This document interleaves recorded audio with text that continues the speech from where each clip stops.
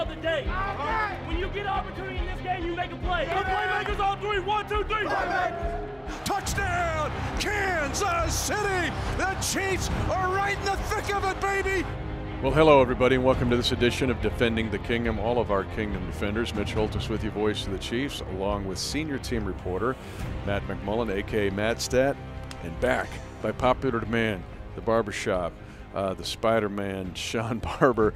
Terrific career in the National Football League. Great civic leader now throughout the Chiefs' kingdom. Good to see you all back.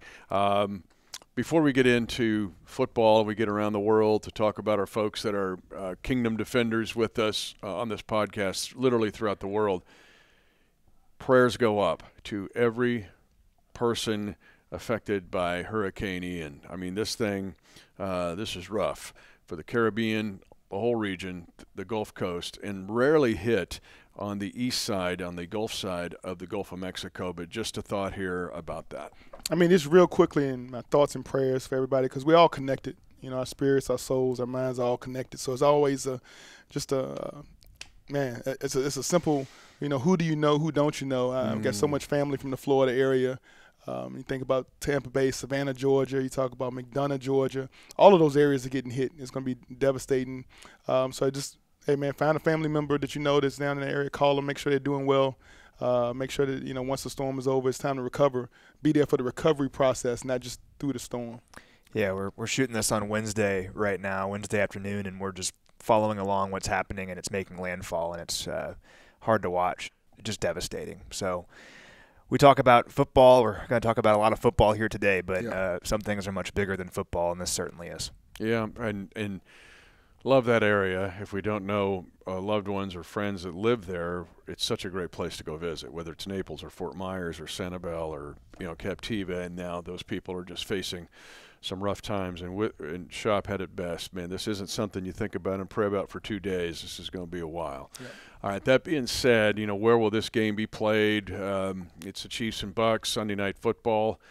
And I know, Matt, we've been waiting word for a long time. Again, I know that this lives for a while, this podcast, but the latest that we know is if it's moved, we know where it's going. Yeah, it'll be in Minneapolis. It could still be in Tampa. This is the rough part of filming this now. We don't know what will happen in 5 minutes, but at least when we're recording this right now, as of now, it's still going to take place in Tampa, but if it's moved, it'll be in Minneapolis. So we'll see. Yeah, an interesting point here, and of course the Buccaneers and the Buccaneers families dealing with this, and you know, way beyond what the Chiefs are. But Nico works with the equipment guys.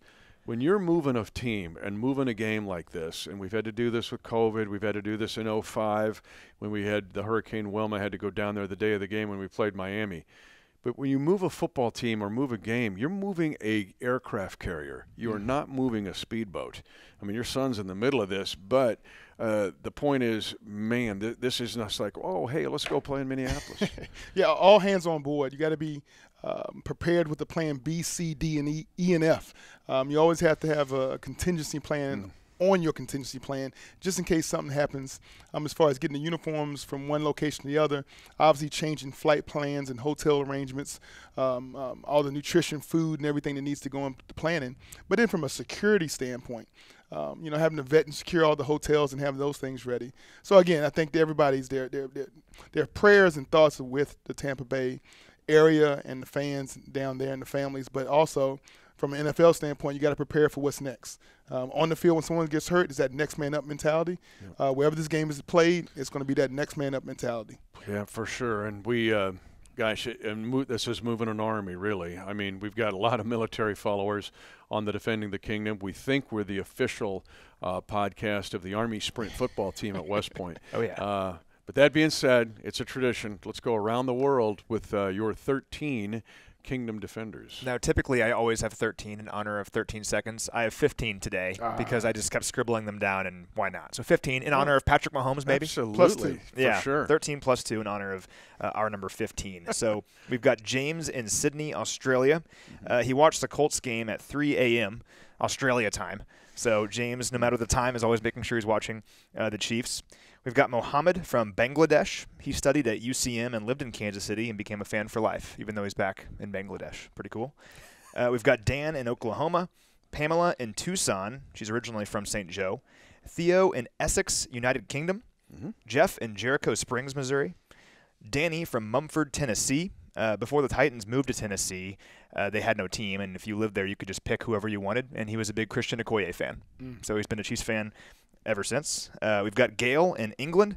Barbara from a small town southwest of San Antonio. She didn't say which one, but I'm sure you would probably know it. We'll have to let me know where you're listening from specifically, Barbara. Let's time out. 30-second timeout.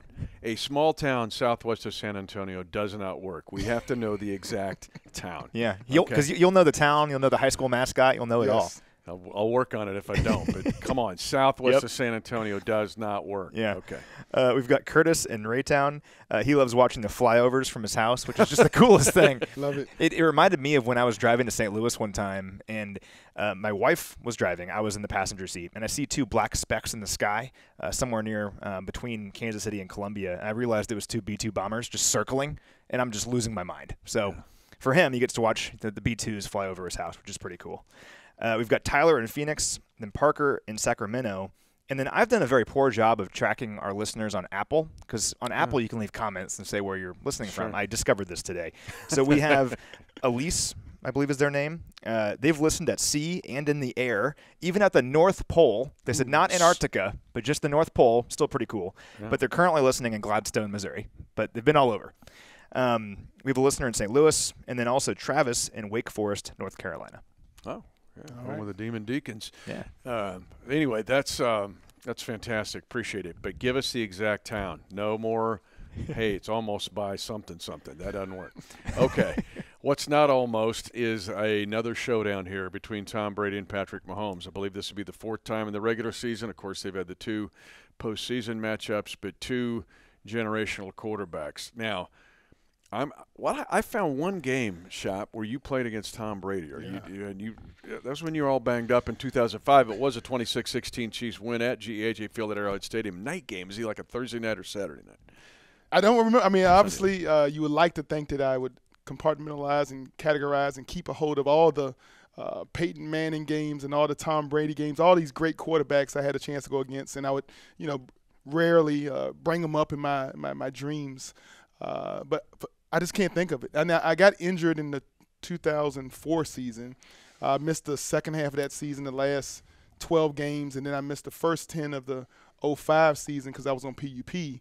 But I do believe I came back for the end of the year, and maybe I ran down for some kickoffs. I mean, I wasn't 100%, so I tried to give the team some semblance of my abilities on the special teams, because that's all I could do at that moment in my life. But rehabbing after an ACL injury, I could run forward, but I couldn't cut. So I think I was blazing down the field on kickoff a few times, and maybe did a couple kickoff returns. But you mentioned, here's the ironic thing: you were injured in the Tampa Bay game in 2004. Yes. I remember that. I can see that game because that was the game Priest Holmes injured his knee and was never the same.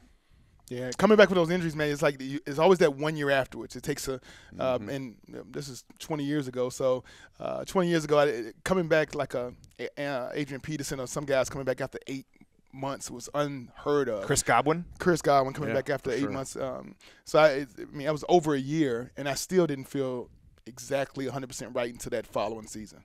Yeah, I remember Mike Allstott was like running all over us in that game. It was a long day. Bringing up nightmares. In fact, Tampa Bay's not been a really – so think about my brief 29 years as the voice of the Chiefs. Tampa Bay was the last team I had not beaten in my career, and it happened in 2020 in the COVID year. That was it. Beat all 32 teams. Can I give you a non-Chiefs Tampa Bay? So you mentioned Mike Allstott, right? So in my mind, I think about the worst nightmare I have about Tampa Bay. I'm playing at Tampa. Sean King is the quarterback. I'm playing with the Washington Commandos. Some people call them the Redskins, but the Commanders. Outside linebacker, I come scot-free. Punch the ball clear. On Allstott? Sean King, setting up. Okay. I punched the ball clear. I think I've won the game. Warwick Dunn scoops the ball up, scatters about 13 yards for a first down, keeps the drive going. They score. We get to the end of the game. We get in field goal range. The snapper, I can't remember his name, but his brother, Matt, was his brother. Boom, pulled a blank. Kicker, snapper were brothers for the Washington team. He snaps it across the grass, never gets it up. We lose the game. Oh. Wow. Yes. That's my reoccurring nightmare about you think you're making a great play, you punch the ball. I peanut punched that ball out. I just knew that was going to be the end of the game. I might have even started celebrating a little bit early, only to see Warwick Dunn scoot it, pick it up, scoop and get a first down by like a yard too, man. We just had to get somebody to get on that ball. You didn't throw your helmet like no. Rudd in 2002. Those are the nightmares that kind of comes back to. You not call them? Steering wheel pounders. 20 years later, you're at the stoplight, and you're waiting for the light to go green, and you just pound the steering wheel. I heard you say Tampa Bay. I heard you say Mike Allstott. Yeah. For some reason, all of a sudden, that Warwick Dunn play just – yeah. Not to get off track, but that's a good kind of similar experience to what we went through on Sunday against the Colts, because little mistakes, and you think you have it, then you don't. And it's tough to bounce back from those things, but you have to. Victory and defeat. Just it's such a small, thin line between the two in the NFL. We talk about parity around the league. It's just it's a crazy amount between some of the best teams in the league and even some of the worst.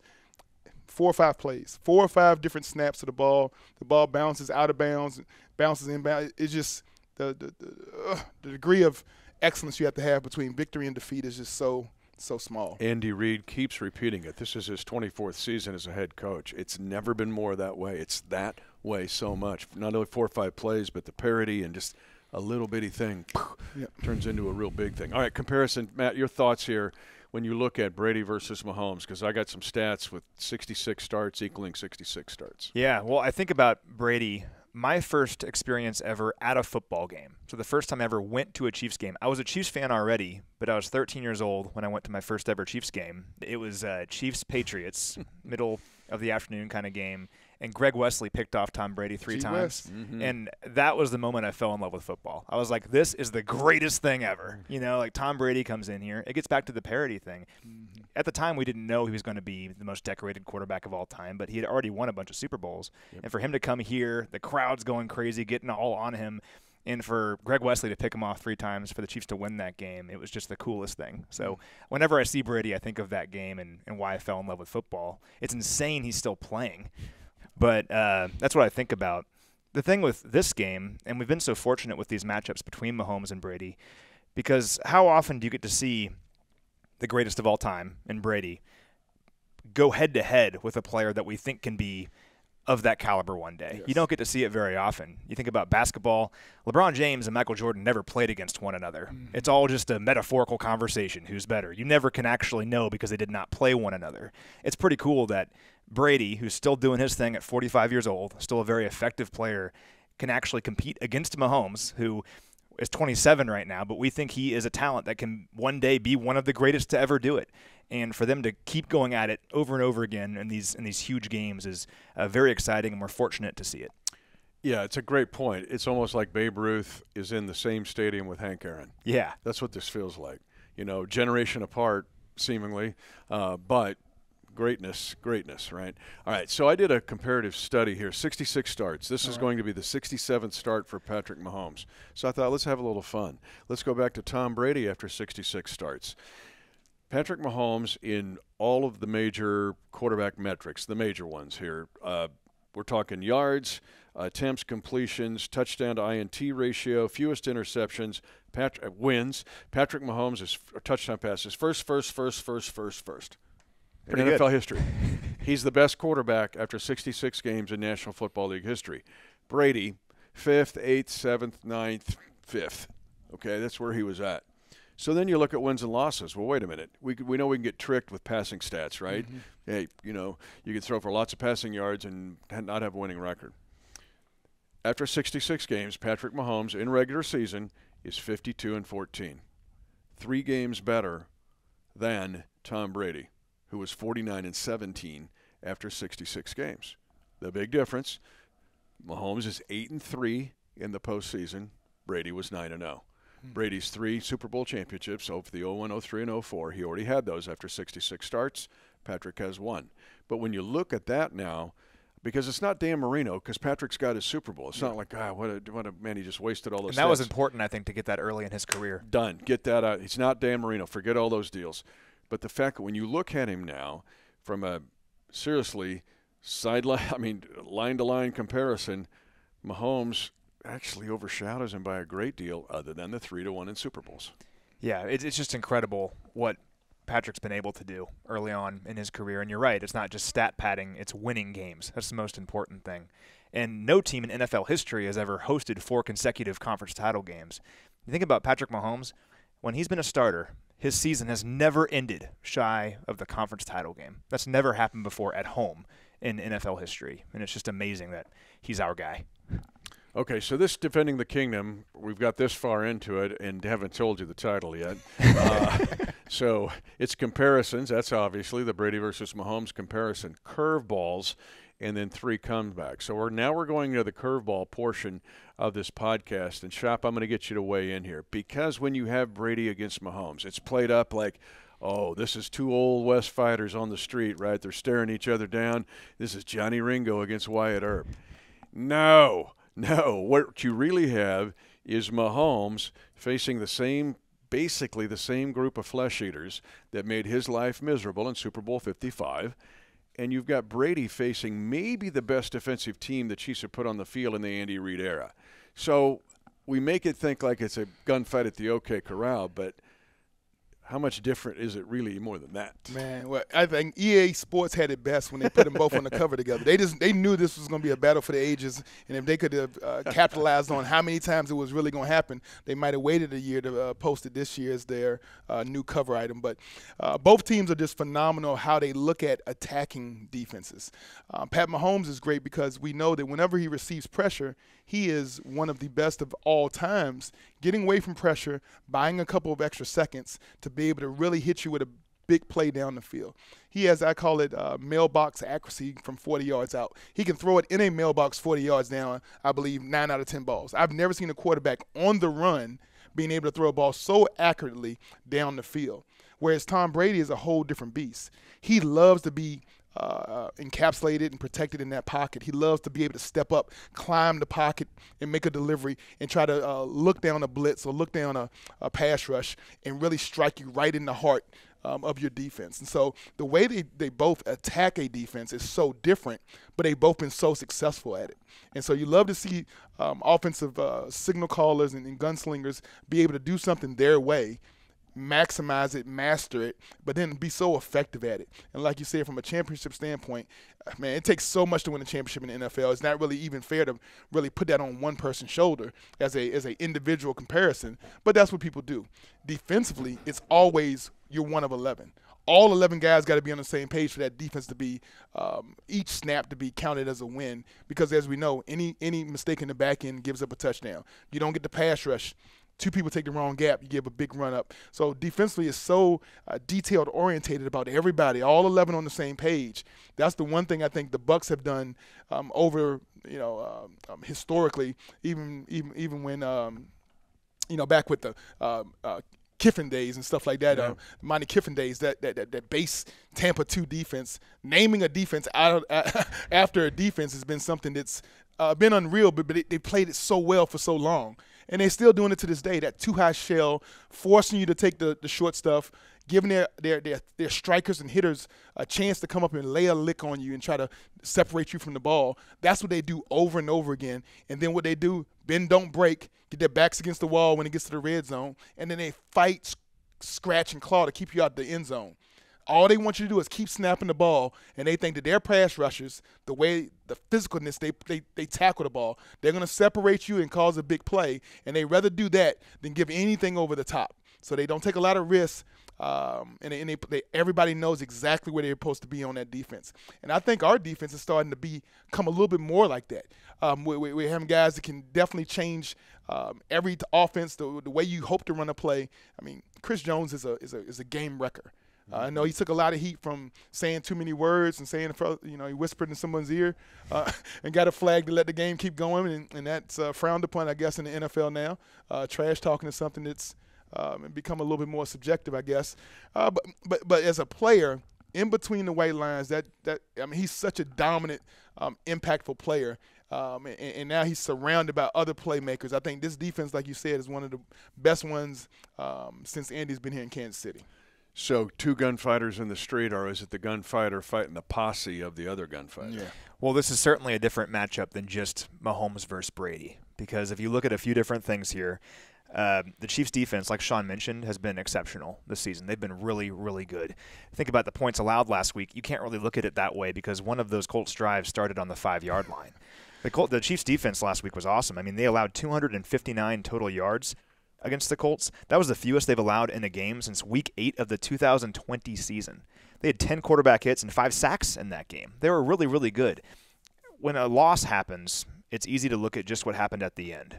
So you look at the final touchdown drive, you look at the Chris Jones penalty. Yeah, those are negatives. But for the most part, this defense played really well. And if they play like that moving forward, the Chiefs are going to win a lot of games. I also like how Chris took accountability for that after the game. He wasn't blaming anybody. He said, that's on me, won't happen again. And that's how you move on from those kinds of things. The Chiefs as a whole took accountability for everything that happened in that game. It'd be easy to point fingers, easy to say, hey, if so-and-so didn't screw up, then we would have won. Good teams don't do that. And the Chiefs didn't do that. Everyone put it on themselves, and then in turn, everyone else was lifting each other up. So that's what you want in the locker room after games like that. This Bucs defense is really, really good. I mean, they're legit. They're very similar to the group that we saw in the Super Bowl. So number 1 scoring defense in the NFL. They've allowed just 27 points through 3 games. They're the number 4 overall total defense, allowing just over 300 yards per game. They force the most turnovers in the NFL with 8. That includes 5 interceptions. They have the 3rd most sacks in the NFL with 11. And one thing that really stood out to me, you'll like this, they have the fewest missed tackles in the NFL this year with only 13. So they're consistently wrapping guys up. You're not breaking tackles on these guys and creating big plays. They have their great edge rushers. Shaq Barrett, we know him. He's been there for a long time now. And also Joe Tryon-Shoyinka, their other edge rusher, second-year player. He's very good. They've combined for 19 pressures this year. Great push inside. Vita Vea, I mean, all 347 pounds of him. They rotate guys in. Raheem Nunez-Roches is there, an old friend. Chief, yeah. William Golston, Logan Hall, a rookie. Their linebackers are legit, and their secondary is really good. So this defense is really, really good. The Chiefs' offense will have to be at their best against these guys, but the Buccaneers' offense has struggled a lot this season, like way more than you would think. If you just think about Tom Brady and the Buccaneers, their offense is probably rolling, right? Not really the case so far this year. They've had a lot of injuries, which is part of that. Injuries along the offensive line, injuries at the skill positions. But the Evans suspension was big. Exactly, yeah, those things are big. But they've just struggled. I mean, the last 2 weeks against New Orleans, they had 260 offensive yards. Then against Green Bay, they had 285 offensive yards. Those 2 games rank in the bottom 5 in terms of total yards of the Tom Brady era in Tampa Bay. They have just 8 plays of 20 or more yards this season, second fewest in the NFL. They've gone 3 and out on 25% of their possessions. Very surprising for a Tom Brady team. And then one that really surprised me as well, they have the fewest red zone drives in the NFL this season with just 5. They've scored touchdowns on just 2 of those red zone drives, and 3 of those red zone drives happened in week 1. So it's not as simple as Mahomes versus Brady because there's a lot of other stuff going into this, particularly with the 2 defenses and 2 offenses that have a lot of firepower, but especially last week, neither one was what we kind of expect. I've seen the 2022 Tampa Bay Buccaneers before. I've seen them. It's the 2015 Denver Broncos. You mentioned, I'll throw in a couple more. They've only had 2 5-minute drives in 3 weeks. They're having a hard time staying on the field. 8 20-plus passes, that's all. Inside the 30 touchdown percentage is your big play reference. They can't get to the red zone because they can't get even inside the 30. I mean, they're looking. Only Denver is worse in their inside 30 touchdown percentage. The defensive side reminds me of the 2015 Denver Broncos. We know how that story ended. This is a defense. The lights are so bright on Tom Brady that it overshadows what might be the NFL's best defense. And, Shop, I'm going to lead you into this one because what they do, when you play Tampa Bay, we saw it in Super Bowl 55, it's like taking a bicycle ride in Jurassic Park. I'm serious. These dudes rip the flesh off you and take the ball. You mentioned 8 takeaways already. That's tied for the league lead. But they had 29 a year ago. In the playoffs, in just 2 playoff games, they had 7 takeaways. There is a mindset with the Tampa Bay. Yeah, I'm glad you mentioned those early, the Tony Dungy, they called it buck ball. And there's only 21 barbers that have ever played in the National Football League. I looked it up. There's only 20. You're one of the 21. I'm one of 21. But one of them was Rondé Barber. And he was a good one. Oh, boy. Pretty good. He might be the best one. And Derek Brooks and those cats. But that mentality is what this Tampa Bay defense has now. Yeah. Simeon Rice, Warren Sapp, like you said, Brooks, Barber. But I'm going to throw it Levante David. Devin White might be the best linebacker duo right now in the league. Yeah. These safeties, Mike Edwards and Antoine Winfield Jr., remember giving the peace sign to Tyreek? Yes. And these dudes can play. They've got up the middle. They pressure. They cover. They rip the ball from you. Mm-hmm. What about that mentality? I mean, I think the mentality is just they know how to hunt. They hunt as a pack. It's no individuals. You talk about missed tackles. You don't worry about missed tackles when you know you got a brother right beside you. And it makes you so confident. The way they pursue the ball, the way they track, like you said, it's kind of like they feel like it's chum in the water, and like sharks, they coming to like piranha, just coming to eat. And offensively, you watch film, and they hit everything moving. It does get you a little nervous about going over the middle, about taking the hit, about ball security, knowing. And when you start thinking about that, you forget how to execute. You forget what you're supposed to be doing because you're so worried about what they do on defense. There's no easy answer to it. You got to be laser focused. You got to come in and put in a good weeks of work and understand that these guys are going to be punching at the ball, clawing at the ball. You got to have great ball security all the way through the ground, all the way through the echo of the whistle. You know you're going to get this, so no excuse. If a ball becomes dislodged, no excuse. If somebody gets to the quarterback and they're not going to go for the sack, they're going for the strip. They understand the deficits they have against their offense. They know what kind of offense they have in the room. They practice against it every day. So the mindset of a defense like that is we got to rip, strip, get the ball. We got to turn it over. We got to get pick six. We got to scoop and score. It's not just good enough to stop a team. We can't just trade field goals and field position. Our offense isn't good. That's what they're saying in their locker room. Our offense isn't good enough. We see the stats. We know Tom Brady is doing everything he can just to get us in the red zone a few times. But defensively, they got to be thinking about keeping Cats under like 10 points, single digits. And that's tough for a defense. But if you look down the line, they got the manpower to do it. They got the skill level to do it. And to your point, and Matt talked about, they've only allowed 27 points, but they've only scored 44 offensive points. One of their touchdowns is a pick six by Mike Edwards. So that just brings that point to life. So we're going to close it out here. The first part was comparisons, Mahomes versus Brady. Curveball, is it really Mahomes versus Brady, or they're against each other's posse? We'll close out this way with comebacks. One of these teams is going to be 2-2 after this game, unless there's a tie. But somebody is going to be a real good 3-1, and somebody's going to be at 2-2 going, ooh. So let's talk about comebacks here. Matt, I'll let you jump in.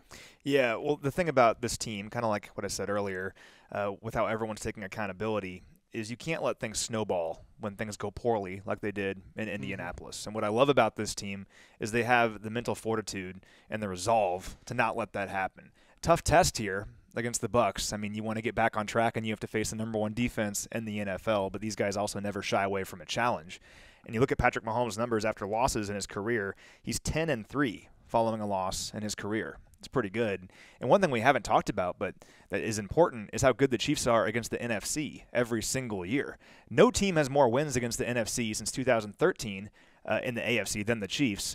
And since 2018, the Chiefs have the most wins of any AFC team against the NFC, and they also have more wins than one NFC team. The Chiefs have more wins against the NFC since 2018 than the Detroit Lions do. The Chiefs have 15, the Lions have 14. It's crazy. So the Chiefs always dominate in these games. This is going to be tough, but in his career, Mahomes is 15-3 against the NFC. So you lean on those kinds of things. This would be a great opportunity for the Chiefs to get back on track and to remind everybody on the biggest stage, we're still here. Nobody panic. The Chiefs are still here, and hopefully that's what we see. And even though it's not Mahomes versus Brady like we've talked about, it's still nice to beat Brady. So, yeah, and he's had some of his worst memories against the Kansas City Chiefs. Tore his ACL when Pollard got at the knees. All right, that's 1. 2, 14, he gets pulled out of the game, and the Chiefs like, he's done, and Belichick's done. Guess not. You look at the 17, we're going to celebrate the championship the year before. Whoops. Chiefs put 42 on him, bye-bye, beat him in Foxborough, and that's when the Foxborough people knew the earth was moving differently. Yeah. It was going the other way, that the sun was coming up in the west, and they don't like it. They still don't like the Chiefs in Foxborough. But that being said, yes, the Chiefs have had some moments against Brady. You played in this league, though.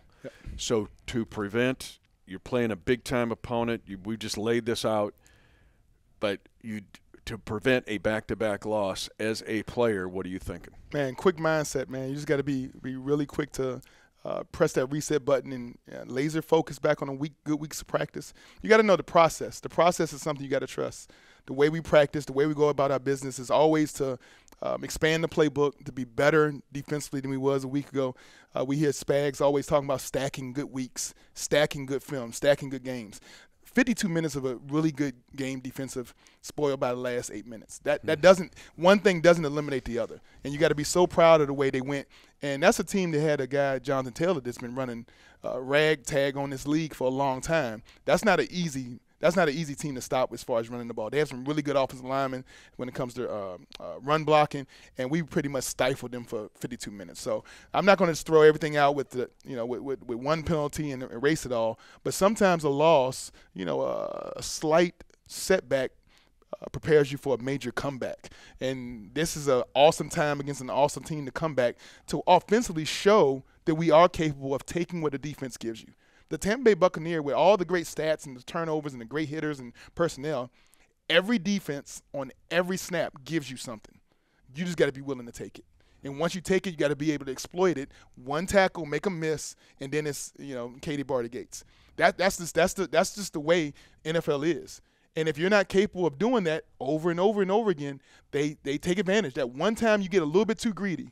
You get a little bit too greedy and hold on to that ball. You're looking a little bit downfield. That's when Shaq Barrett comes. And then when they come to sack you, they're not going just for the sack. They want the strip, sack, fumble, recovery, try to run it in themselves to make up for that offensive deficit they have. So I just think that you just got to get laser focused. You go back to the process. Process is always greater than the product. Take care of your business during the week of practice. Focus and be prepared. Once game time hits, it's all about that one series, that one assignment, execution, assignment, alignment. Take care of business on all three phases. We've talked about offense and defense, but we know it's a third phase. We take care of all three phases this week and get back on the winning streak. Favorite play of the Colts game was when Jonathan Taylor wanted to go to the top bunk of the bunk bed. Oh, yeah. Nick Bolton's going to stay down. Yep. I got the top bunk. So we'll close this way. We talked about comparisons, curveballs, and comebacks. This back-to-back thing, you'd think Tom Brady he just doesn't lose back-to-back. No, wait a minute. 4 straight years he's lost back-to-back games. Look it up. 21-20, 19, and 18. He's at some point during each one of those 4 years, he's at L. And you mentioned with Patrick Mahomes in his first 66 starts, only 3 times has he lost back-to-back. In 2018, with a bye week in between, so there's a trick question. But in 19, when he was hurt in those 2 games against Houston and Indianapolis, and then also in last year in 2021, back-to-back on 1 time. Hope I got that right. But anyway, only 3 times that he's lost back-to-back, and Brady's lost back-to-back the last 4 years. All right, here we go. Let's make it 5, huh? Let's make it 5. Yeah. I like that idea. He's shop, barbershop, Sean Barber. He's the stat man, Matt Stat. Matt McMullen, senior team reporter. Mitch Holthus, voice of the Chiefs. Comparisons, curveballs, comebacks, Chiefs, Bucks. Prayers for everyone affected by Hurricane Ian. 10, 5, touchdown! Lock it down! And the celebration begins at Arrowhead.